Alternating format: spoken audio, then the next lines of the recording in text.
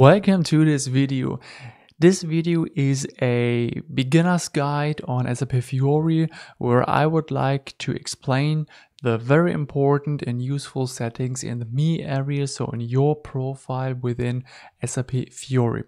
Here right now I'm logged into the SAP Fiori Launchpad and I'm talking about an area on this screen. It's little, but in the top right area there you have basically your kind of first letter and of your first name and the first letter of your last name, so your credentials of your profile.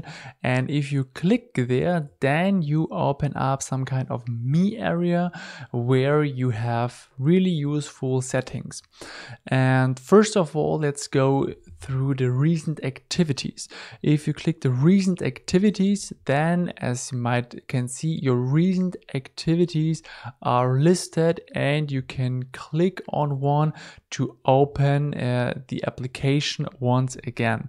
So this is useful if you would really like to jump back what you have previously done instead of searching the app or whatever on a tile on the SAP Fiori Launchpad, and there you can directly jump to your recent activity or one of them. Then right next to the recent activities, there you can see the frequently used. So what is basically the difference between recent activities and frequently used? Within the recent activities, every single activity is being logged and shown. Also some kind of search activities, and within frequently used are just the applications listed that you have previously used.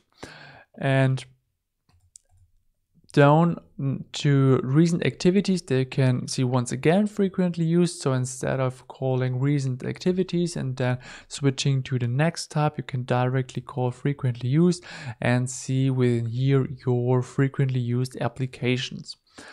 Then within the App Finder, that is a really powerful tool where you can see all the groups and all the tiles, so the apps that you have authorization to based on a catalog. You can also call the user menu or especially also the SAP menu to have a closer look within here. So just go through it to see what kind of app you have. You can call directly the app, and the bottom right area there you can add the tile to one or multiple groups what you like to. Just select one and then the tile has been added to your selected group. If you click once again on the pin and then to my home, there you can do also some changes.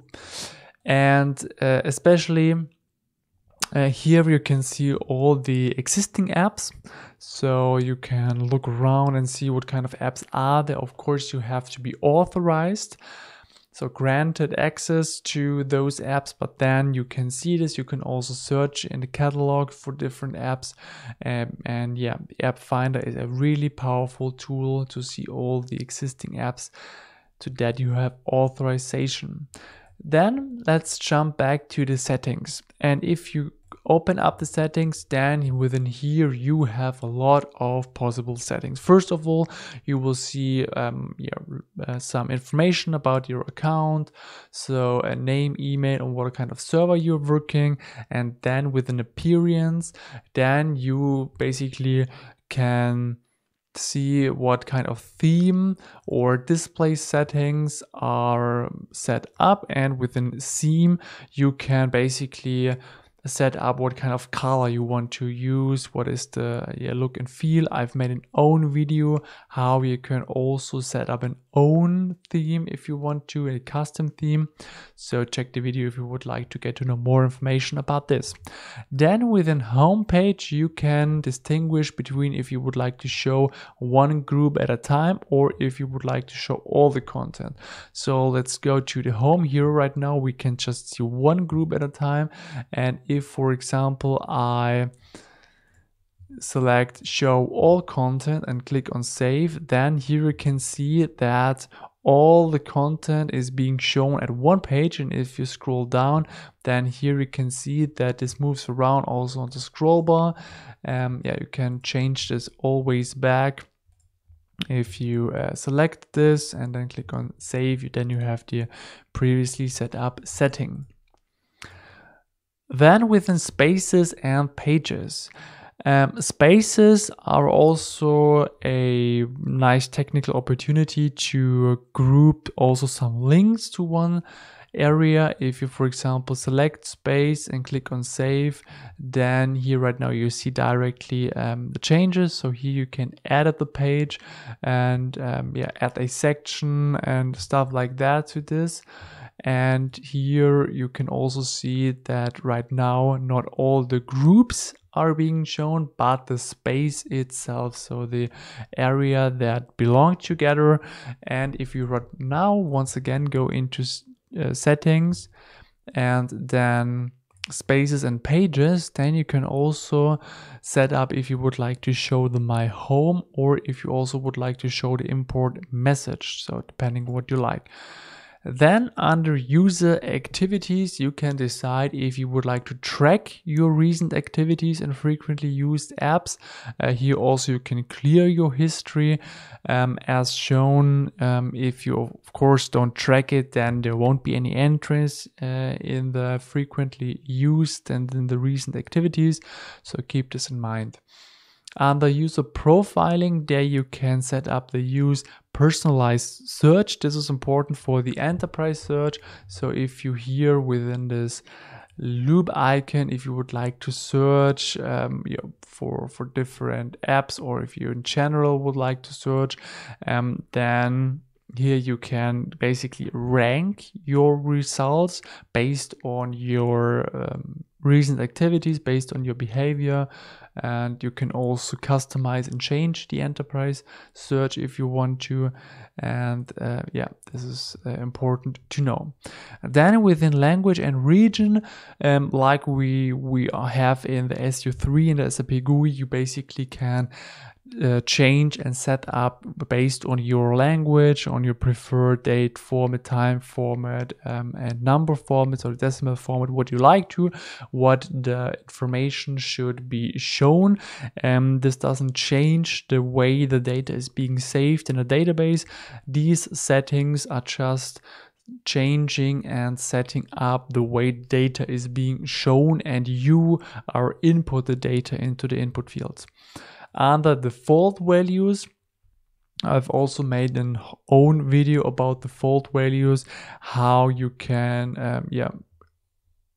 maintain the views, what are the outcome of default values, but basically default values help you to stop inputting always the same data, especially if you're working with the same company code, with the same ledger, with the same currency and stuff like that. Instead of inputting always the same data, this will be automatically put into the corresponding input fields and pre-filled. This is really useful. You should maintain, as you also have the ability within the parameters tab in the SU3 in the SAP GUI.